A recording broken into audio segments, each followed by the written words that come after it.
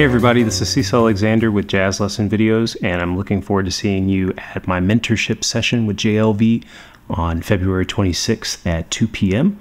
If you want to sign up, the link is in the description below. So the session is going to be covering how to develop bebop vocabulary, and we're going to be taking a look at things like bebop scales, which are a really big part of my playing, as well as how to use chromaticism in your lines and how to generate ascending motion using arpeggios. So in this video, we're going to be taking a look at 3 quick tips for improving your bebop vocabulary. So the first tip is to start making use of bebop scales. So bebop scales are what happen when you add a passing tone to a 7-note scale to ensure that all chord tones fall on strong beats in an 8th note line. So we're going to be taking a look at the G dominant bebop scale, which will work over G7 chord. So the scale is basically adding an F sharp to a G mixolydian scale.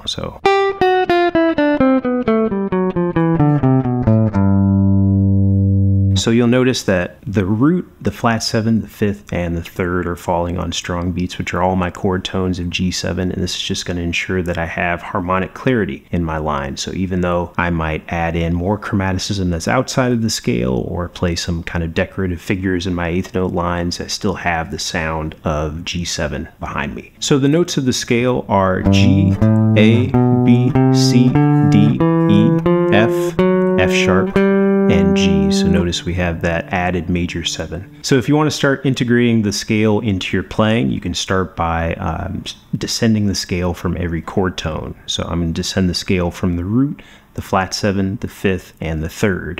And I mentioned descending the scale rather than ascending just because that's usually the way the scale is used in idiomatic bebop phrases. So here's the scale descending from the root. Here's from the flat 7. From the 5th, and from the 3rd. So the next tip for improving your bebop vocabulary is to start integrating arpeggios into your lines. So within the dominant bebop scale, we have 4 arpeggios that are all built off of the chord tones of G7. So G, B, D, and F. Off of G, we just have G7. Off of B, we have B minor 7 flat 5. So that's B, D, F, and A. And notice that A is going to give me tension 9 over a G7 chord. Then off of the 5th, we have D minor 7. So that's the 5th, flat 7, 9th, and 11th, or D, F, A, and C. And then off the flat 7, I have F major 7. Or flat 7, 9, 11, and 13, F, A, C, and E. So you can create simple bebop lines by connecting the arpeggios to the scale. So we want to do arpeggio ascending and the scale descending. So here's how that sounds from F major 7. Here's from D minor 7. From B minor 7 flat 5. And then from G7.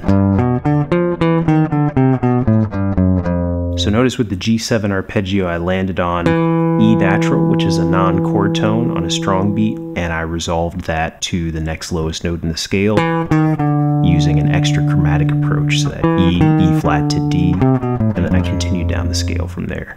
So in the mentorship session, we're going to be covering a lot more concepts that you can integrate into your playing for more complex bebop phrasing. So tip number 3 is to start incorporating chromatic approaches and enclosures that are outside of the scale. So one of my favorite chromatic approaches is this one. So this is using an 8th note triplet and a minor 3rd, or the distance of a minor 3rd within the scale. So I have a minor 3rd from E to G, and I just fill that in with chromaticism. So there's a lot of different places that you can incorporate this in the scale, also from the 9th to the 4th, from the 3rd to the 5th, and from the 5th to the flat 7.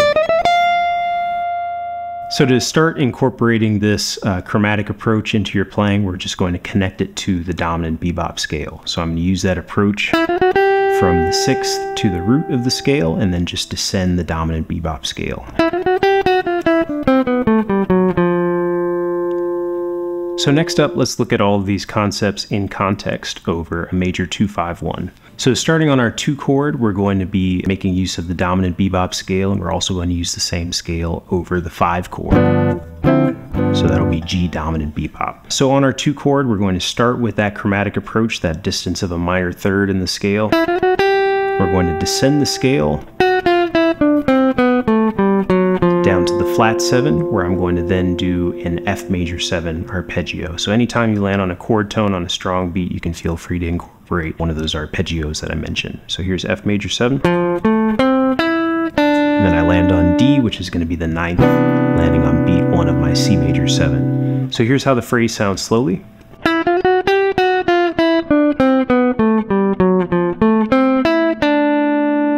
And here's how it sounds up to speed. So if you want to take a deeper look at some of these concepts as well as others that you can incorporate into your bebop playing, use the link below in the description to sign up for my mentorship session, February 26th at 2 p.m. And if you have any questions that you'd like for me to cover in the session, feel free to leave them in the comment section below. Please like and subscribe, and I'll see you all next time.